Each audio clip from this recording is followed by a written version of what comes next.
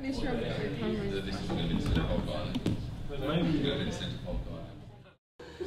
Ladies and gentlemen, boys and girls, citizens of the planet Earth, welcome to Club Cosmos!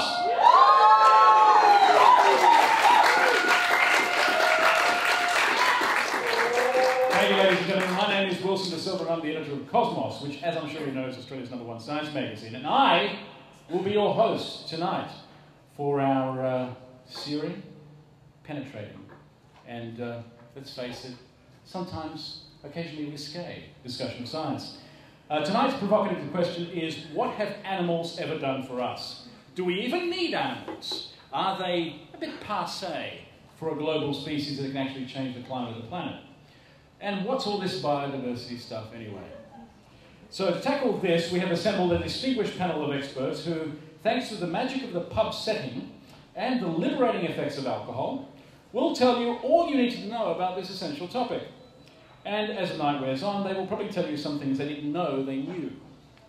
Let me introduce my guests. Starting at the far right, and I don't mean as a political judgment, is Sarah Mansfield, who's a former research entomologist with forest research at Rotorua, New Zealand, and a postdoctoral fellow with CSIRO entomology.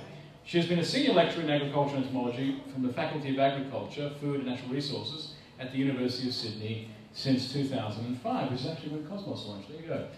With a particular interest in insect parasitoids. These are apparently larvae which feed on living tissue. Wow, you must be fun at parties. Whoa. Particularly dinner parties, I would think. As well as predatory ecology and behaviour. So she can use them to control, agricultural pests. Sarah coordinates all units of study in agriculture and entomology at the University of Sydney. Her research organisms of choice include egg parasitoids of Lepidoptera and Coleoptera, ladybirds and predatory bugs. Ladies and gentlemen, please welcome Sarah Mansfield!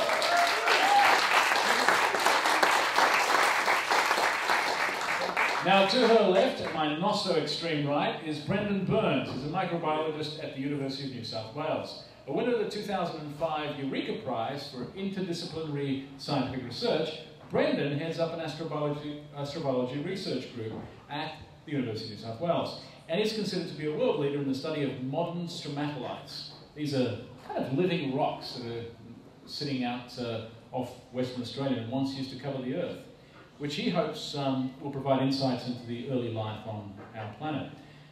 Brendan's research crosses fields ranging from microbiology, functional genomics, and biotechnology, plus the physical sciences of geology and paleontology. Please welcome Brendan Burns!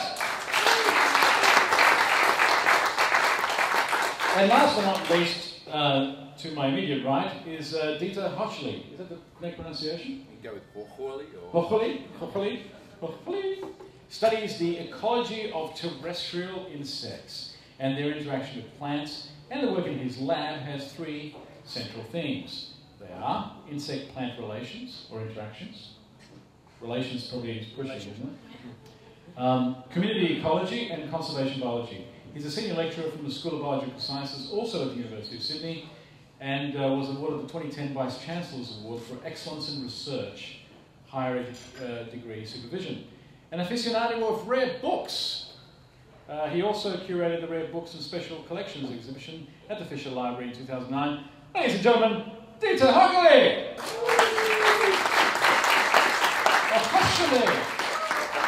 Hochuli!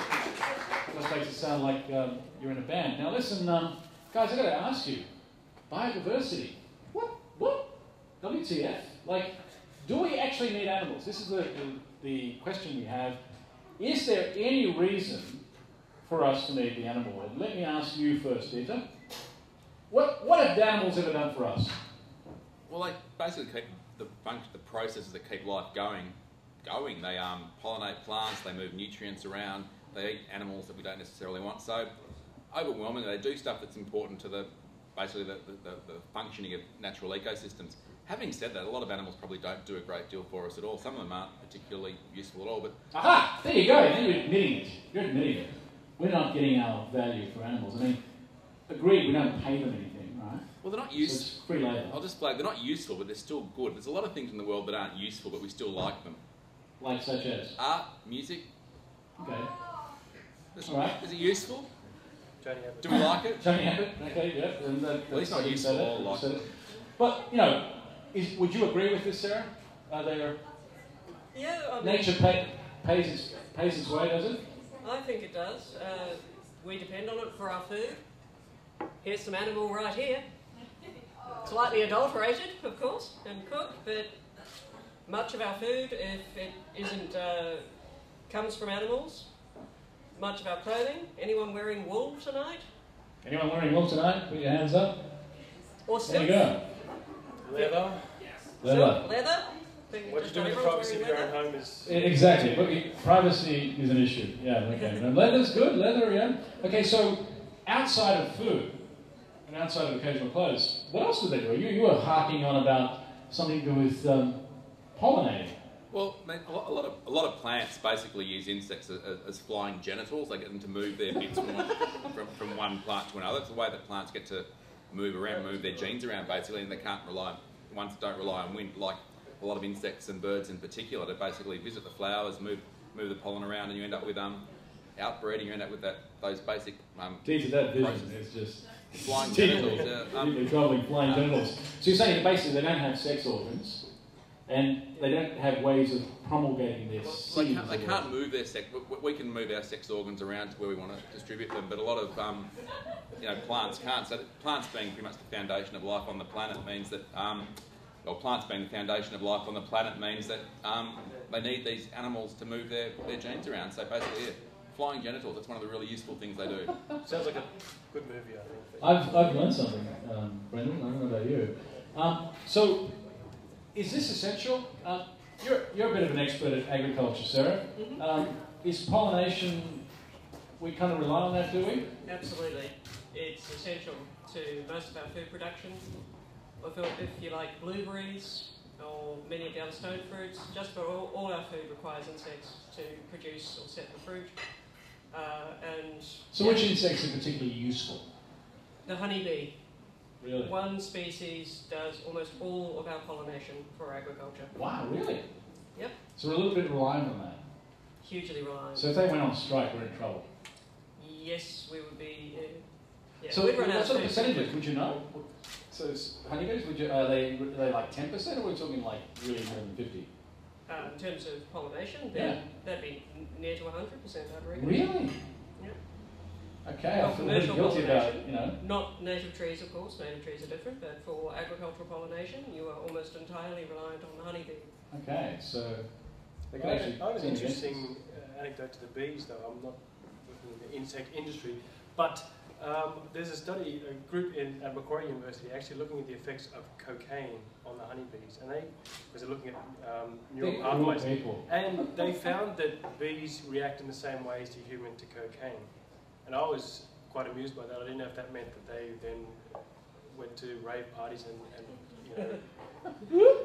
started boosting cars and things like that. But it's amazing, and again, not being an expert in insects, this is using insects to identify the effects of drugs on neural pathways, and then using that as analogues to what's happening in the human situation. So that's actually quite interesting. So, that's apart from agriculture. What would be interesting to know is, would they work harder at pollinating? Possibly, if they were on coke. Because everyone in agriculture, Sarah, come on, they're always looking for that extra 2-3% gain, no? I think it might affect their ability to find their way to and from the hive, though, don't you think? It could be. They'd be jacking cars instead of pollinating. Okay, so pollination is pretty important. I wasn't aware of that. So outside of that, you guys are both entomologists, Sarah and Dita. You're both entomologists. So are you telling us that insects actually perform a role about which we should be somewhat thankful? Is that what you're saying, Dita? Well, basically, when you consider that plants are the foundation of life on the planet, they're the organs that are producing our oxygen. Yeah, I mean, a lot of plants rely on insects visiting, and a lot of birds as well. So the short answer is a lot of animals do a lot of really good things for us.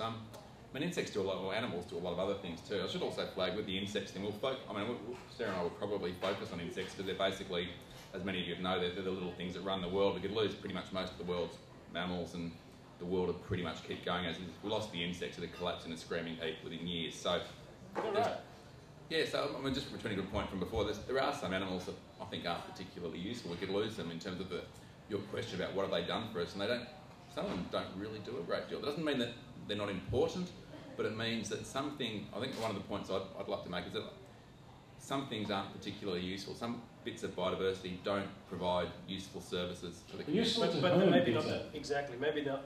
It's not the point that they're meant to be useful for us. Maybe we're looking at it in an anthropogenic way.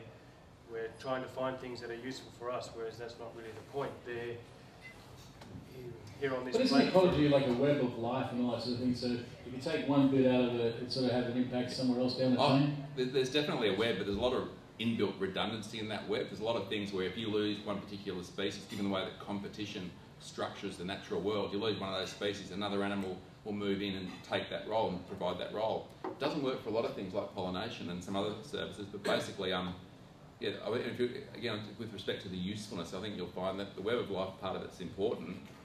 There's a bit of evidence that the complexity of those webs adds to their stability, but essentially there's probably a fair bit of inbuilt redundancy in nature. Nature will keep functioning if we lose certain bits and pieces. Well, from what Sarah's saying, it sounds like the bees have cornered the market when it comes to pollination. They dominate the world market on pollination, do they?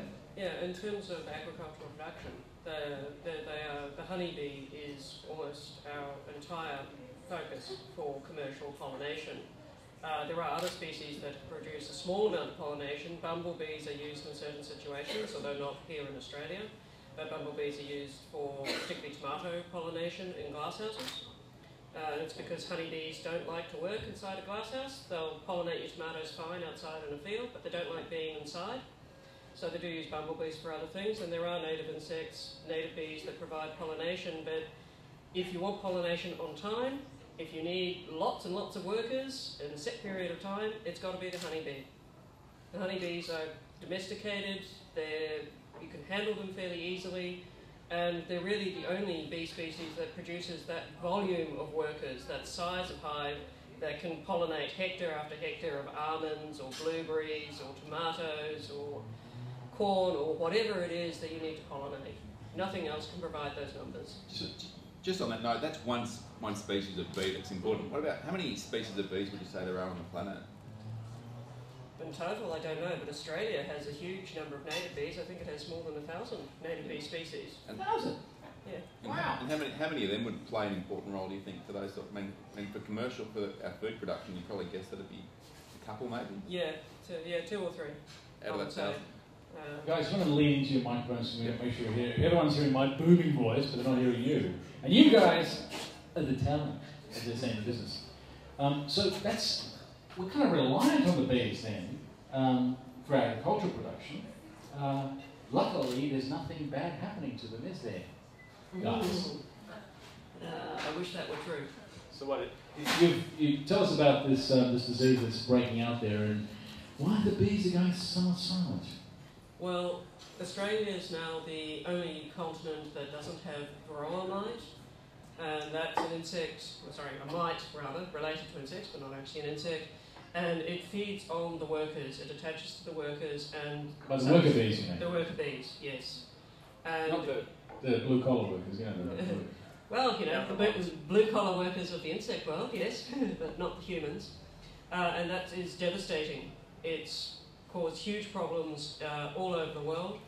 And what happens once varroa has arrived is it means all the wild colonies of bees, the feral colonies that are not managed by humans, disappear.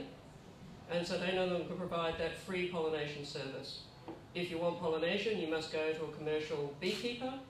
You've got to pay for their services, and it's much more expensive because the beekeeper now has to control that varroa mite and spend money on controlling that and keeping his bees healthy.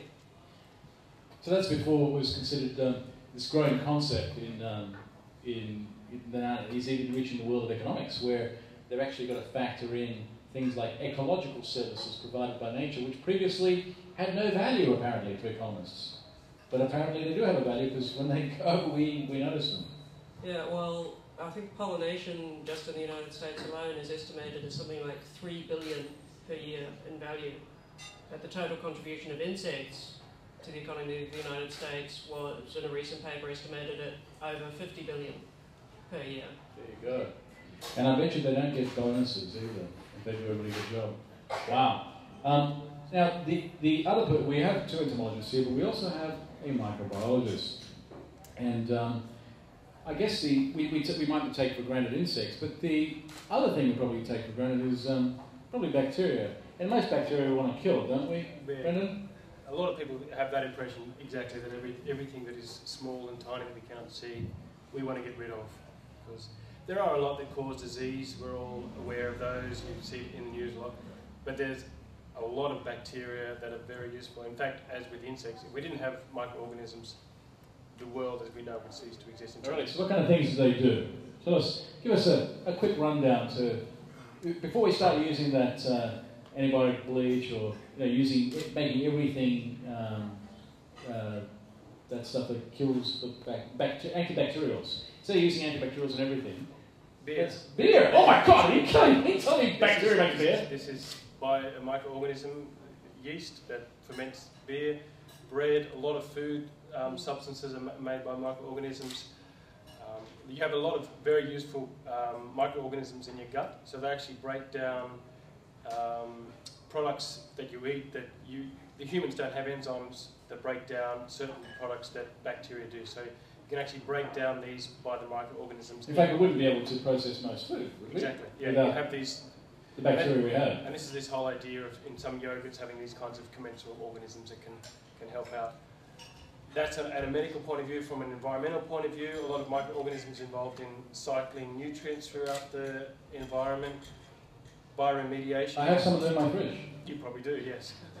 You chuck an organism on an oil spill that BP may have done in the Gulf, and that will degrade the oil and the benzene there because they can break it down, whereas at a much more economical way. So one is processing food in our gut.